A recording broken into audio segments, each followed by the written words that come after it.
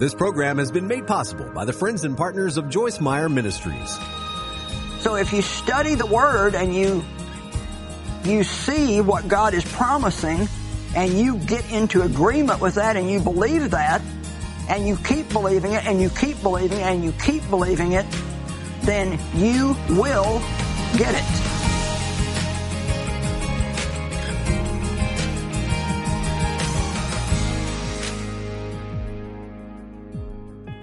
Thank you for joining us today on Enjoying Everyday Life.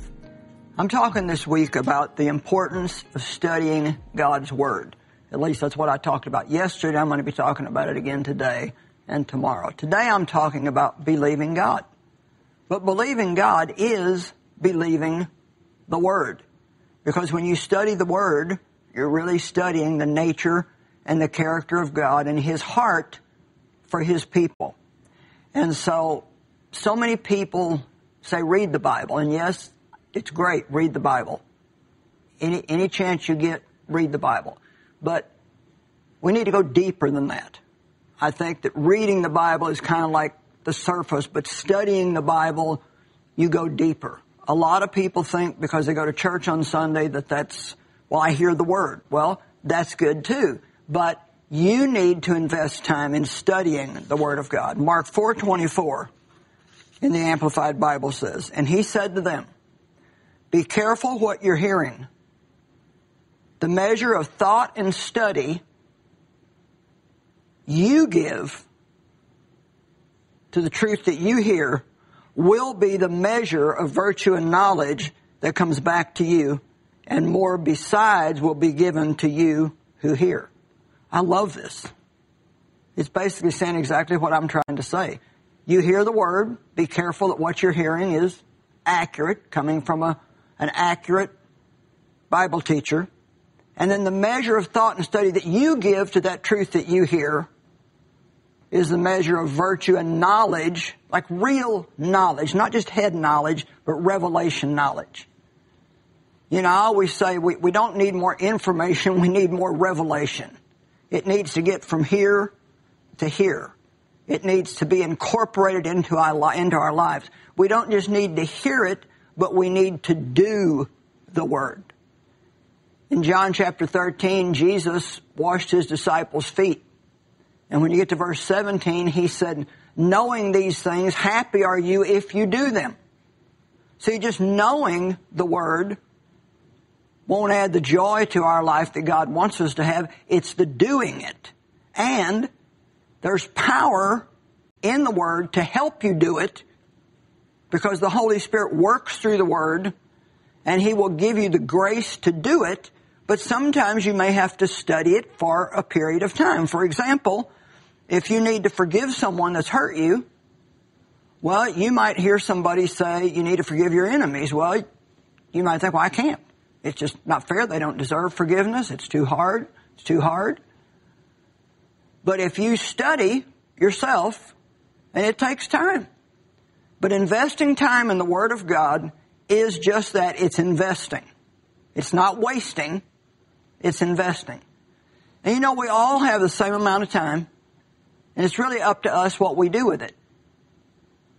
And anybody who really wants to can carve out some of their time to study the Word. And when you spend time in the Word, you're spending time with God. And you're not doing it for Him. It's not like an obligation or something you owe God, but you're doing it for yourself because you're learning how to live right and how to recognize what's right from what's wrong. And you have an enemy, a spiritual enemy, Satan, the devil, and demonic power, evil forces. And the way that they gain access into our lives is through lies and deceptions. And the only way that you can ever recognize when the devil is lying to you is if you know the truth of God's Word. I've been studying the Word of God for 45 years. And I can tell you that it has completely transformed me. And the Bible says that we are to be transformed. That means changed from the inside out into the image of Jesus Christ. So we look in the Word and we see Jesus all through it. This is what He would do. This is what He wouldn't do. And then as we study that, we become transformed. Well, if I really want to forgive somebody, but I'm having a hard time doing it, I don't need to just say, well, I can't, it's too hard, or I've tried and it doesn't work. I need to just keep studying those Scriptures, keep meditating on those Scriptures, keep thinking about those Scriptures until I'm able to follow through and do what the Word tells me to do. One of the best decisions that you can ever make for yourself is to stop hating people and stop being mad at them. What's the point in hating somebody that's out having a good time and couldn't care less if you're mad? Maybe they don't deserve your forgiveness, but you do deserve peace and joy. And so you do yourself a favor and forgive. Now, the word believe. Jesus said, you believe in God, believe also in me.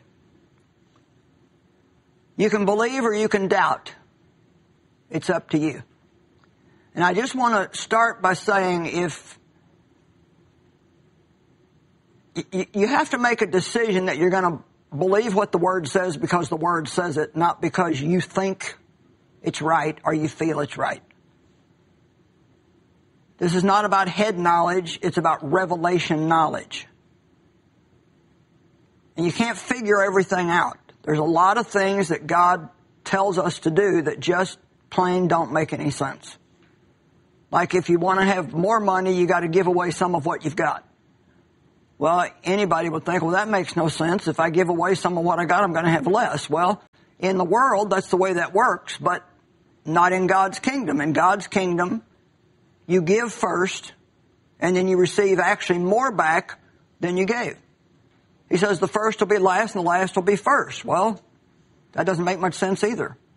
Forgive people who have hurt you, who have abused you and treated you unjustly. And the Bible says that when we do that, that God is a God of justice and He will bring justice into our life. He will be our vindicator. Why spend your life trying to get somebody back that hurt you when if you turn the whole situation over to God, He can take care of it and you can be happy and be enjoying your life in the meantime. But I have several scriptures here, all that talk about just believing, and I want you to listen to these. Then Jesus said to the centurion in Matthew 8:13, go and let it be done just as you believed it would be. Wow. So He says, you're going to get what you believe. Be it unto you even as you have believed. Wow. Think about that. Well, sometimes it wouldn't be surprising what you ended up with if you looked at what you believed. You say, well, I can't help it. Yes, you can. You can believe the Word or you can doubt the Word. It's up to you. And His servant was healed at that very moment. Be it unto you even as you believe. You know, if you're a negative person that's always finding something to grumble and complain about and never happy, you're a doubter and you're going to have a miserable life. But if you say, yes, I've got problems, there's problems everywhere you look, but God is greater. I believe that God is greater. I believe that God is for me and not against me. I believe the Word of God, and I believe that God will take everything that happens to me and make it work out for my good. If you believe those kind of things and you're full of hope, then you're going to have good things happen to you. If you don't, then you're going to also get what you believe and just keep having problems after problems after problems. I had so many bad things happen to me in the younger years of my life that I actually got to the point where I expected bad things to happen, and that's exactly what I got. And I had to learn how to believe the Word of God and believe the promises of God. There's over 7,000 promises in the Word of God. Surely you can find a whole bunch of them that you can get in agreement with and believe. Mark 9:23, everything is possible for the one who believes. Now, I added in here, everything the word promises is possible for those who believe. Be it unto you even as you believe. Well, that has to be within God's will. I'm not going to become a multi-billionaire just because I decide to believe that I'm going to be one. God has a will for us, and He has promised to meet our needs, and I can believe that. I can say God's going to meet my needs according to His riches and glory by Christ because He promises that He will in Philippians 4:19. But even that promise is made to those who are giving into kingdom work. So if you study the Word and you see what God is promising and you get into agreement with that and you believe that and you keep believing it and you keep believing it and you keep believing it, then you will get it. Therefore, Mark 11:24, therefore I tell you, whatever you ask for in prayer, here again, has to be according to God's will. Whatever you ask for in prayer, believe that you have received it, which this is so interesting. You believe you have received it even though you can't see it, and you will get it. Well, see, we walk by faith, not by sight or feelings. So, we pray for something in God's will, and we believe that we've received it in the spiritual realm, and then while I'm waiting to get it, which is a testing time, I keep believing it, and I keep believing it, and I keep believing it. My father, who abused me, was born again at the age of 80.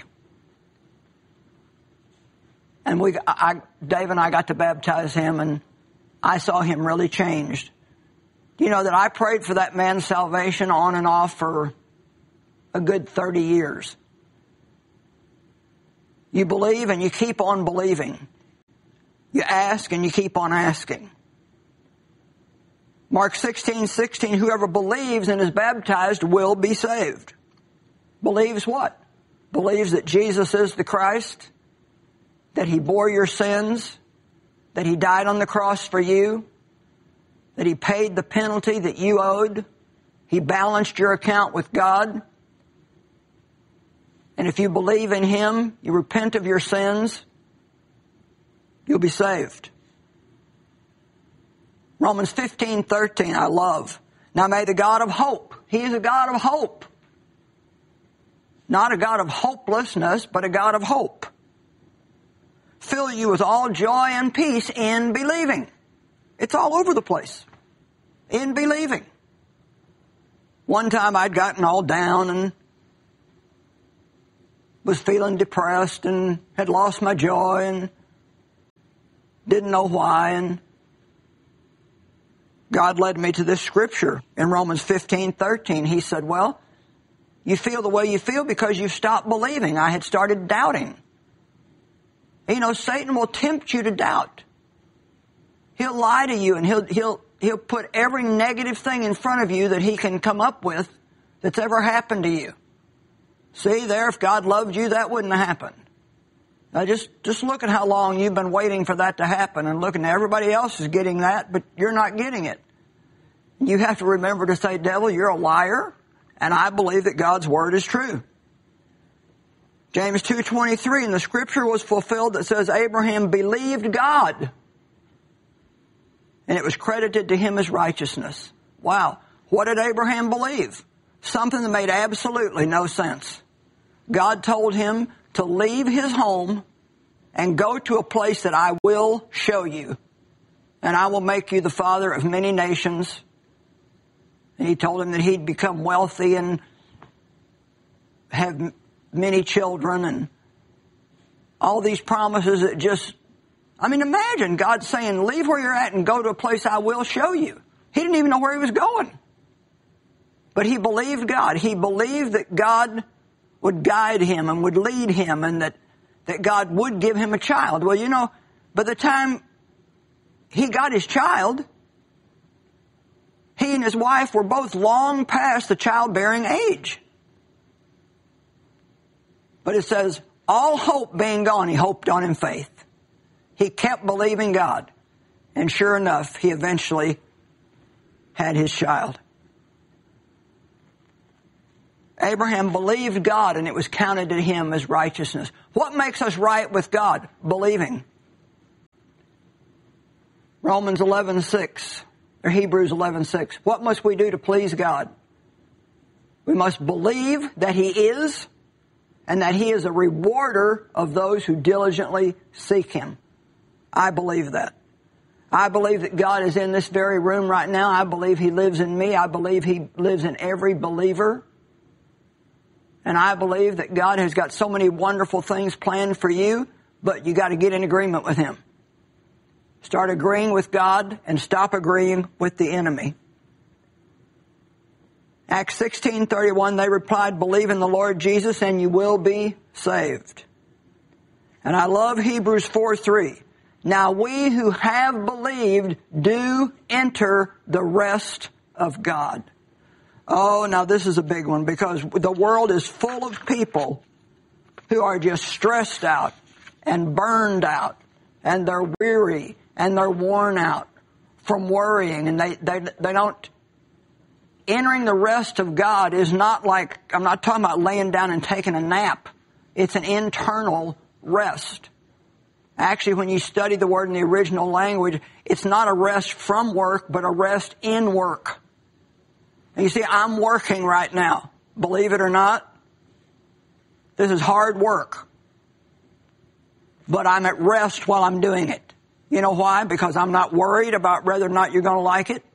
I'm not worried about whether or not you're going to like me. I did my part. I studied. Now I walked up here trusting God that He would do the rest. You can enter the rest of God. It's the most wonderful place to be. Now, let's talk about our position in Christ. And I want to start by saying that as believers, we actually live in two places. God lives in two places. He lives in you, but He also has a throne in heaven. Our Father who art in heaven.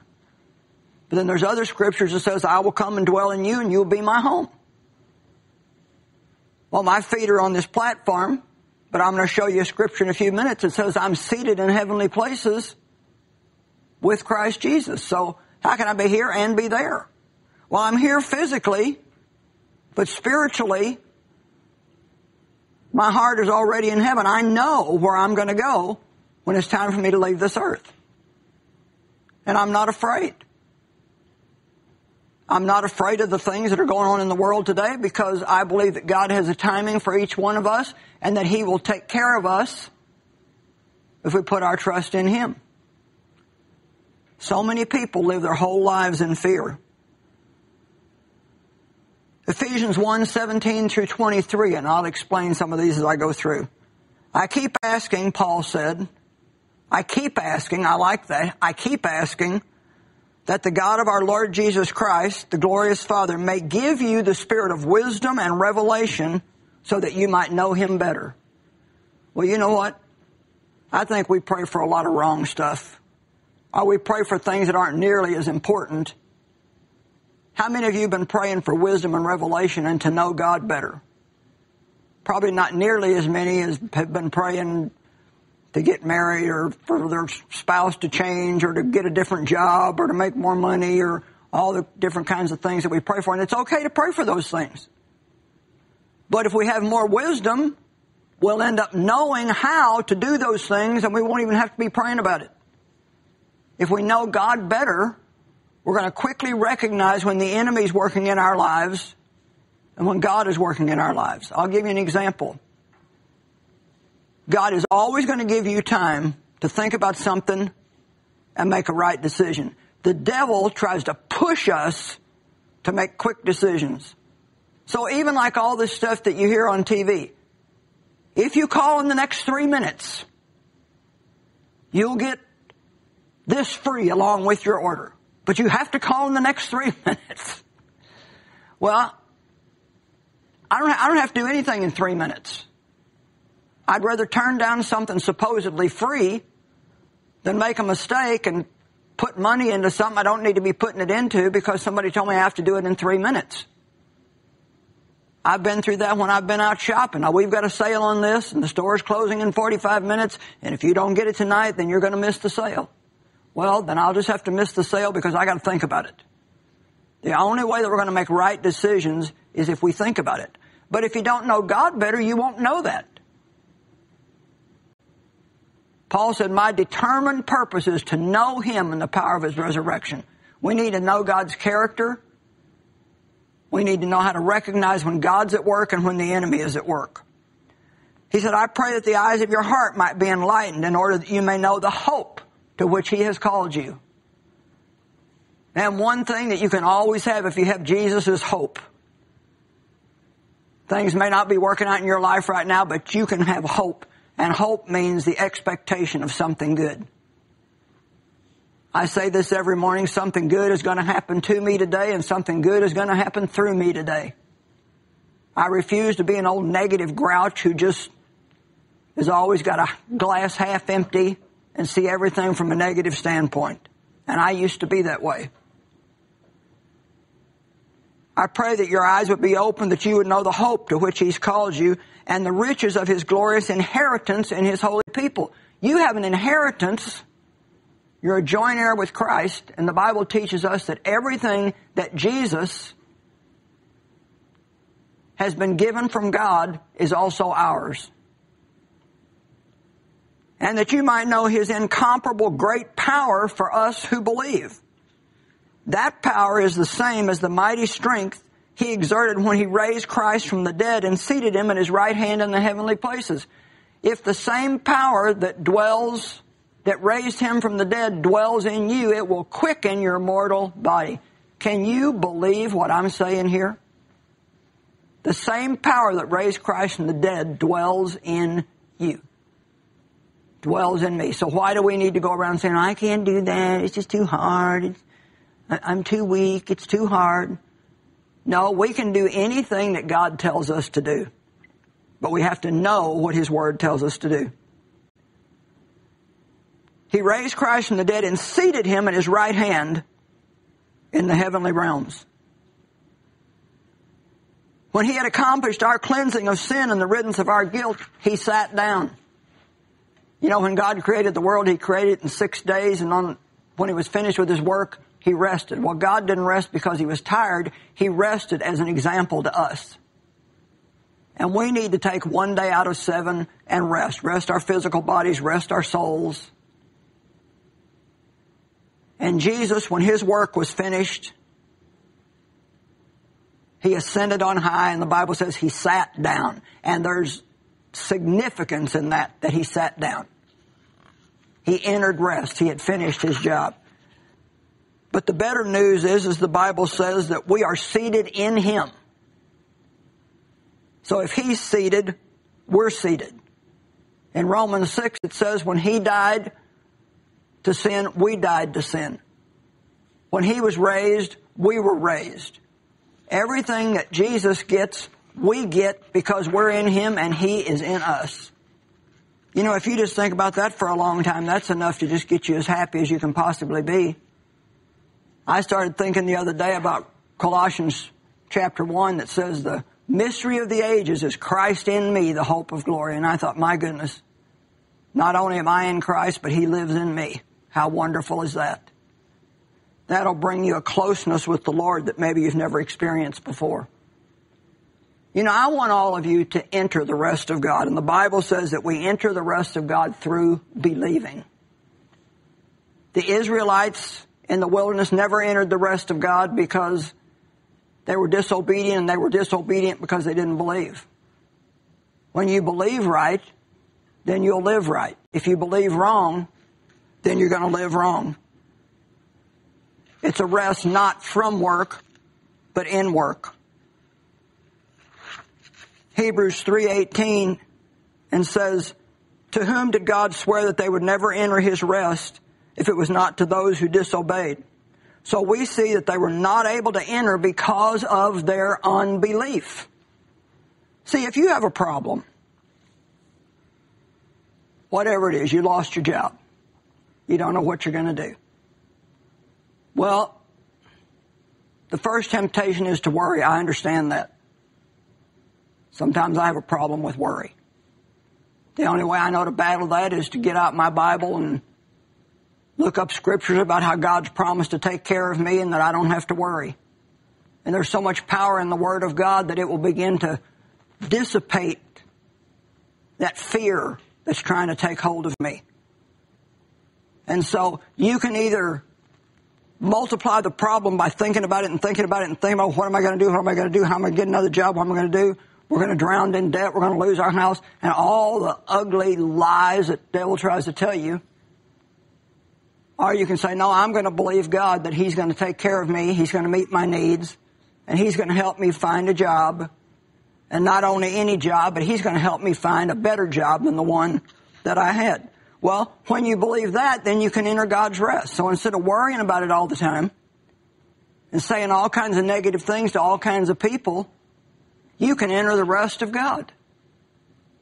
God will work on your problem, and you can, of course, look for a job, pray for a job, do your part, do everything that you're supposed to do, but trust God when you go for interviews to give you favor. Don't let the devil ruin your life with worry and stress. Put yourself in God's hands and believe the promises in the Word of God. But you won't know what those promises are if you don't study the Word. And today we're offering you our Everyday Life Study Bible. It's from the Amplified version of the Bible, which I've always liked and still like it. And it's full of articles, it's full of life points, it's going to help you understand the Bible. Invest in the Word of God. It's the best investment that you can make. We've got several different versions available, hardback, leather, different colors. Pick the one you like the best and make a habit out of studying the Word of God and believe the promises of God, and be it unto you even as you believe. God loves you so much, and He does have a good plan for your life. And if you believe that, you will see it come to pass. Thank you for joining us today. See God's Word in a whole new way by studying the Everyday Life Bible. Today we're offering the large print edition. It's perfect for readers of all ages, especially those who enjoy a bigger font size. This one-of-a-kind study tool is filled with practical commentary by Joyce that helps make the Bible easier to understand. The Everyday Life Bible comes in an amplified version and easily fits inside a bag so you can take it wherever you go. With a black leather luxe cover and silver pages, today's resource would make an excellent gift for both men and women. Order your copy today for a donation of $55. Visit online at joycemeyer.org or call 1-800-727-9673. The Joyce Meyer Conference is back. If you will start crying out to God on a regular basis, I need more of you in my life, you better put on your seatbelt and get ready for the ride of your life.